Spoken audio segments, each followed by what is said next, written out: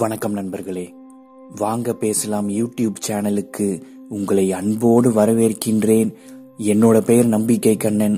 இந்த சேனல்ல வார வாரம் திங்கட்கிழமை ஒரு புது வீடியோ வெளிவரும்.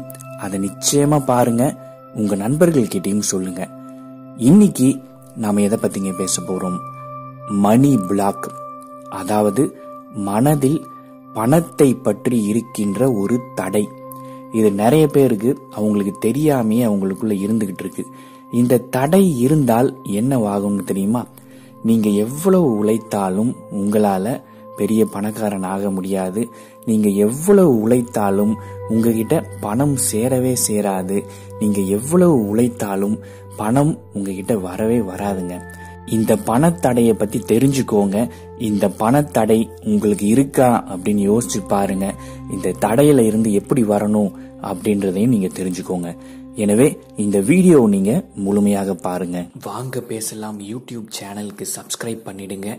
சப்ஸ்கிரைப் பண்ண உடனே நீங்க ஒரு பெல் சிம்பிளை பாப்பீங்க. அந்த பெல் சிம்பிளை கிளிக் பண்ணிடுங்க. ஸ்கிரீன்ல ஒரு வாட்ஸ்அப் நம்பர் தெரியுங்க, அதுக்கு ஒரு மெசேஜ் அனுப்புங்க. தினமும் பயனுள்ள தகவல்கள் உங்களோட போனுக்கு வந்து சேரும்.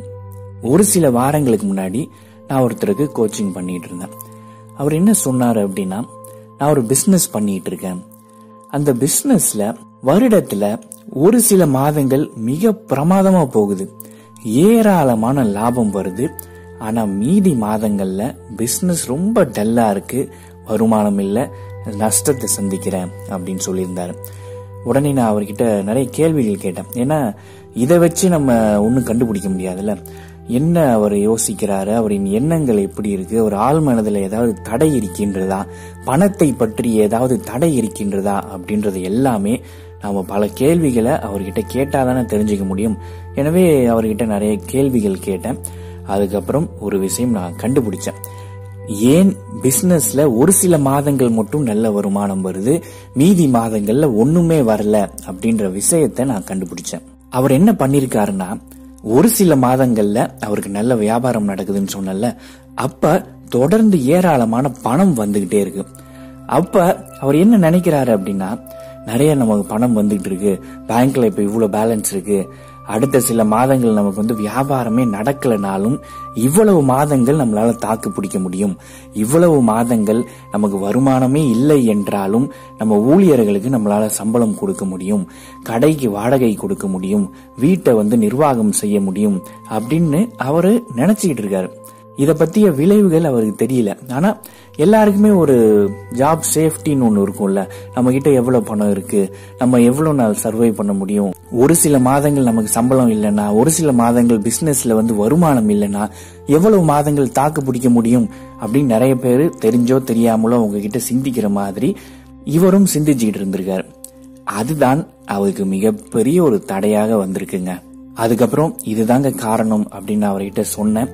உடனே அவரு புரிஞ்சுக்கிட்டாரு. அச்சச்சோ, இத பத்தி நம்ம யோசிக்கவே இல்லையே, நம்ம தேவையில்லாம என்னென்னவோ யோசிச்சுட்டு இருந்தோம், பட் இந்த விஷயத்தை பத்தி நம்ம யோசிக்காம போயிட்டோமே அப்படின்னு அவரு நினைச்சாரு.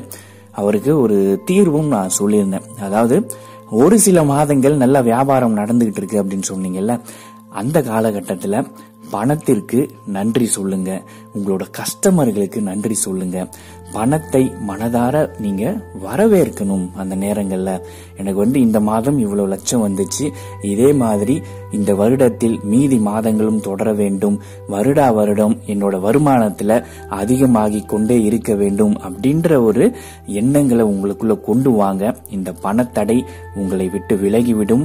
நீங்க மென்மேலும் வளருவீங்க. உங்க பிசினஸ்ல ஏராளமான லாபம் வரும். இது வந்து நீங்க நிறைய பிரான்ச்ல ஓபன் பண்ணுவீங்க, பெரிய ஆளா வருவீங்க அப்படின்னு அவர்கிட்ட நான் சொல்லியிருந்தேன். இந்த மாதிரி பணத்தடைங்க, ஏராளமான பணத்தடைகள் உங்களுக்கே தெரியாம உங்களுக்குள்ள உட்கார்ந்துட்டு இருக்கலாம். அது நிறைய விஷயம் இருக்கு. இப்ப சின்ன வயசுல நீங்க ஏழ்மையான ஒரு குடும்பத்துல வளர்ந்துருந்தீங்க அப்படின்னா உங்க வீட்டுல சொல்லியிருப்பாங்க, பணம் சம்பாதிக்கிறதே கஷ்டம், கஷ்டப்பட்டு சம்பாதிச்சாலும் நிக்காது, அது போய்கிட்டே தான் இருக்கும், பணம் வந்து பணக்காரங்க கிட்ட மட்டும்தான் இருக்கும், அவங்க வந்து ஊரை ஏமாத்தி சம்பாதிக்கிறவங்க, அப்படிப்பட்ட பணம் நமக்கு தேவையா? இந்த மாதிரி நிறைய பேர் வீட்டுல பேசிக்கிட்டு இருப்பாங்க. வீட்டுல பேசுவாங்க, இல்லைன்னா பக்கத்து வீட்டுல பேசுவாங்க, தெருவுல பேசுவாங்க. இந்த மாதிரி விஷயங்கள் நிறைய பேரோட ஆள் மனதுல பதிஞ்சு பணம் சம்பாதிப்பதே ஒரு தப்பான விஷயம் அப்படின்ற ஒரு எண்ணம் தெரிஞ்சோ தெரியாமலோ நிறைய பேர் மனசுல பதிஞ்சிருக்குங்க. எனவே நீங்க யோசிச்சு பாருங்க, உங்களையே நீங்க சுய மதிப்பீடு செய்து கொள்ளுங்கள். உங்களுக்குள்ள பணத்தடை ஏதாவது இருக்கின்றதா? பணத்தை நீங்க நேசிக்கிறீங்களா? பணத்தை மனதார வரவேற்கிறீங்களா அப்படின்னு உங்களையே நீங்க கேள்வி கேளுங்க. ஆள் மனதில் பணத்தை பற்றிய தடை ஏதாவது இருக்கின்றதா அப்படின்னு கண்டுபிடிங்க. அதாவது மணி பிளாக் இருக்கா அப்படின்னு கண்டுபிடிங்க. உங்களால கண்டுபிடிக்க முடியலன்னா மத்தவங்க கிட்ட நீங்க உதவியை கேளுங்க. சரிங்களா? இப்ப கமெண்ட் பதிவு பண்ற நேரம் வந்துருச்சுங்க. என்ன கமெண்ட் பதிவு பண்ணலாம்? நான் பணத்தை மனதார வரவேற்கின்றேன். நான் பணத்தை மனதார வரவேற்கின்றேன் அப்படின்ற கமெண்ட பதிவு பண்ணுங்க. இந்த கருத்து உங்கள் மனதில் பதியட்டும். இந்த கருத்து உங்கள் ஆள் மனதில் பதியட்டும். இந்த கருத்து பிரபஞ்சத்திடம் செல்லட்டும். பிரபஞ்சம் எப்போதும் உங்களுக்கு பணத்தை கொடுத்து கொண்டே இருக்கட்டும். என்னுடைய மனமார்ந்த வாழ்த்துக்கள்ங்க. நீங்க Facebook, Telegram, Instagramல இருந்தீங்கன்னா என்ன ஃபாலோ பண்ணுங்க. ஸ்கிரீன்ல லிங்க் தெரியும். இவ்வளவு நேரம் இந்த வீடியோவை பொறுமையாக பார்த்த உங்கள் அனைவருக்கும் என்னுடைய மனமார்ந்த நன்றி. வணக்கம்.